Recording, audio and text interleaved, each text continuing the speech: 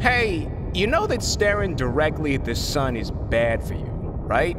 Okay, so you remember how the sun said that one day he'll become a red giant and swallow all of us? Yup, that's hard to forget. So what now? How do we escape this freak of nature? Hey, shh! Remember we're talking about it got us last time? Well, sorry if I'm trying to save us from literally the end of the world!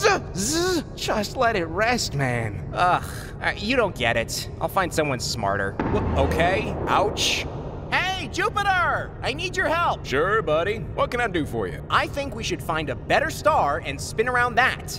Okay, Earth, I love you. I'll hear you out. But that's incredibly dumb. Why? I mean, our sun sucks. He has intense mood swings, he throws around flares for no reason, he constantly threatens to destroy us all. I get it, but he really is the best we've got. Other stars will also become red dwarfs one day, or go supernova. And don't get me started on supernovas. Well, yeah, but our sun can't be the best option, right? Okay, hypothetically, if we were to find a new star, the closest one is 4.35 light years away. We'd all freeze up on that trip, especially you. Plus, where'd we get the momentum?